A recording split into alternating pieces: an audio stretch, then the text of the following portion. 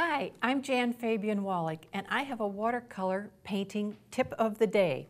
I love this tip. It's great technique for painting foliage, flower backgrounds, landscape foregrounds, just a great texture.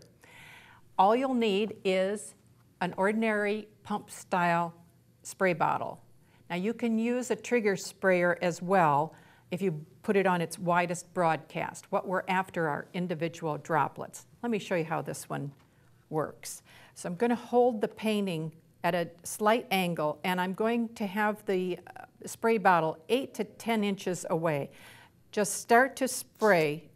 Give it an aggressive spray so that you get individual droplets. If I hold it in the light, I can see when those droplets start to mingle together. That's what I'm looking for. When I've got enough droplets that are mingled together, I take a brush loaded with paint, absolutely loaded with paint, and I'm going to touch in just to the very top of some of those droplets. And look at the beautiful texture that happens with that. I'm trying very hard not to touch into the paper, just the top of those droplets. Isn't that a beautiful texture? Let me show you what it looks like on some paintings.